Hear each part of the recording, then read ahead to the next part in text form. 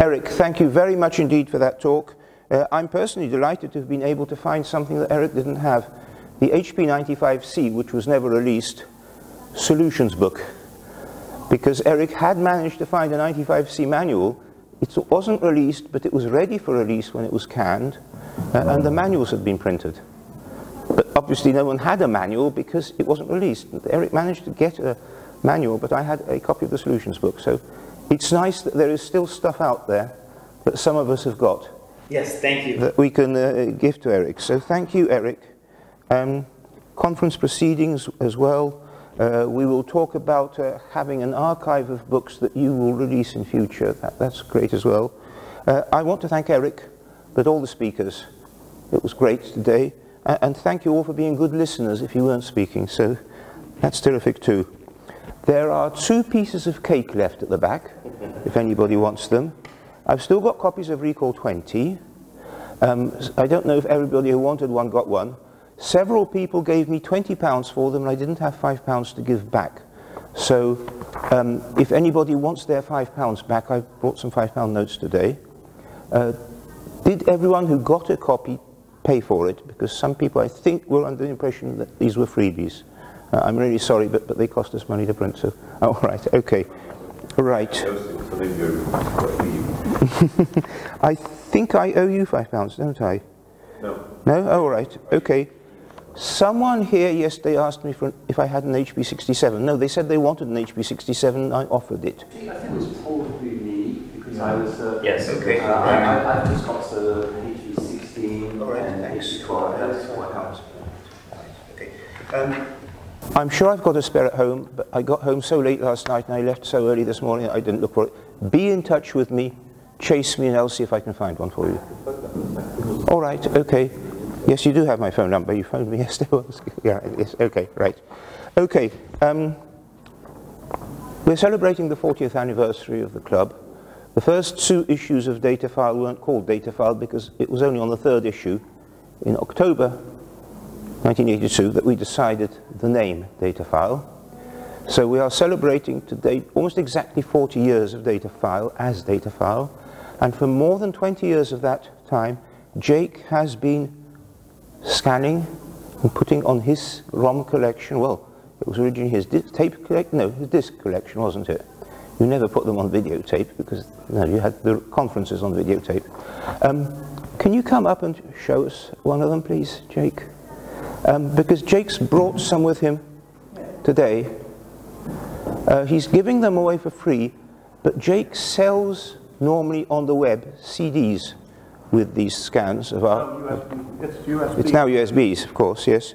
And he has brought into our club more than $3,000 for them. So we wanted to say thank you, Jake. But in fact, we wanted to say more than thank you. We've got a present for you. Is it a bar of gold? We were told that Jake does not yet have an HP97 in his collection. You're right. Open it up. Oh, goodness. Good grief. I'll tell you a story about this in a moment. Wow. Wow, wow, wow. Turn it on. 97? 97? Yes. This was upgraded, it's 98. Don't drop it. Don't drop it. If you press the print button, it'll make noises and it'll print something, but not very well. Well, okay. No. Oh, yeah. No, all right. Is it okay? And Not advancing the paper. card reader does not work either, but there is a guy in the United States called, I believe he's Adam Smith, or is he Andrew Smith, who repairs things for a price, and he has promised to repair yours on condition that we mention him and it's recorded. So it's just been recorded. So Adam Smith, who repairs calculators, will do Jake's for free. Now, this one has a long history. Jeremy Smith, who is one of our club's earliest members, but who has lived on the west coast of the US for 45 years, he joined our club by post when post was the only way to communicate. He and I then communicated electronically on BitNet before anything else existed. We swapped messages.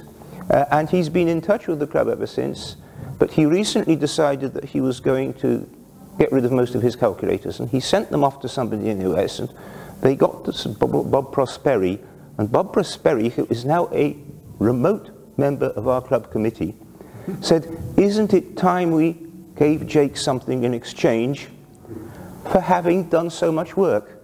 So Jeremy Smith's donated HP97 with all the goodies goes to Jake as an expression of our thanks. Adam Smith will fix it for you, and I hope to visit you in Cherry Hill sometime and have a look at it going. That'd be great. So thank you so much, Jake, for all your work over all these years, and please keep going. If I could have a 10-second comment about Jeremy. Okay, and anybody who hasn't got one of these, Jake has still got them. Okay, over to you. Philadelphia had their second PPC conference in 1992. Jeremy couldn't attend, but he asked if he could send an article for the proceedings, and I said, certainly.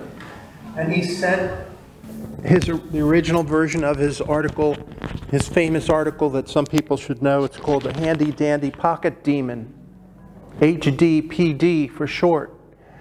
And it was this amazing article. It's maybe 12 typewritten pages, and we have it in our proceedings. And then later, it ended up in a data file, and it broken into four sections, I think, and ended up in like 4 consecutive issues.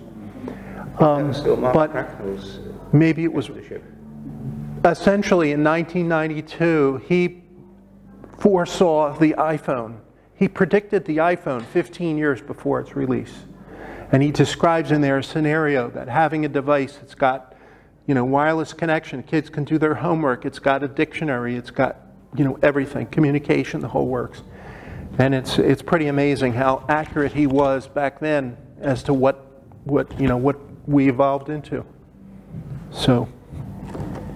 Jeremy Smith still visits us.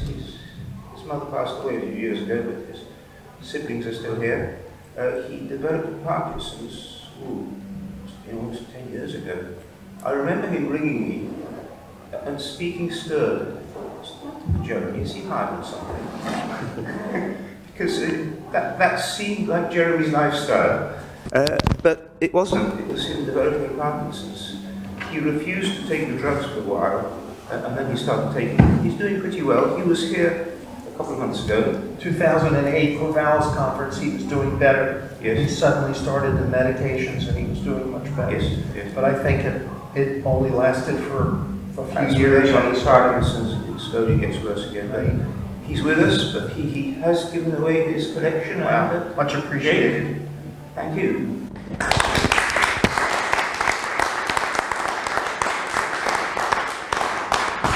And thank you to Mark for having arranged to get 3D prints of the batteries, so we got new batteries for it. I think that's about it. I've thanked everybody. I've said that there are cakes there. I've said there are Equal 20s. If anybody's interested in other books or something, let me know. If you want to play with the HPCC module, it's still here. Nobody's taking it away. And thank you for the HPCC module. That was wonderful. But now you can get stuff from Angel Martin. And I think I just invite you to our monthly conference meetings, which are held in this building until and unless we get back to Imperial College. Thank you. How about a group photograph? Mark and Bruce were very instrumental, just as in getting the book out, so in getting us to run the conference. So I want to thank you both. And do either of you want to say anything? Otherwise, we are going to tidy up. There is a bar upstairs with Polish beer and with English beer, and anyone who wants to carry on talking, we can go up there. If somebody has to go home now, goodbye.